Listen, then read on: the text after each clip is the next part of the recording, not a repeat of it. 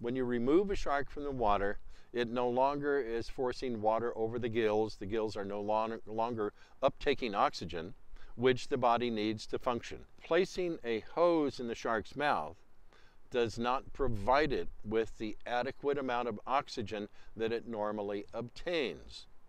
Forcing water at a high rate of speed over a limited area of the gill raker does not increase the oxygen flow to the animal.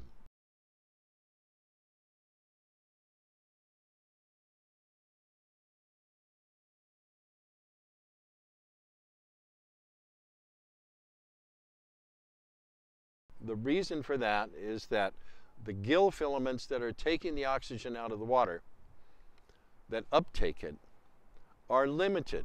If you look at a white shark's gill slits, you will notice that they're very large when compared to other animals. As an example, look at a blue shark. Look at the size of the gill slits on the side of a blue shark, and then compare those to a white shark. You'll see a white shark's gill slits are very large. The reason, it needs a big surface area to obtain the oxygen required in order for it to maintain a normal life.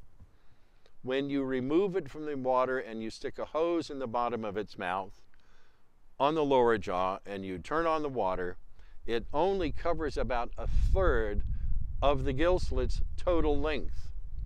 That means it's only taking in a third of the oxygen that it normally requires. As I said, forcing the water at a high rate over the gills does not increase the oxygen flow.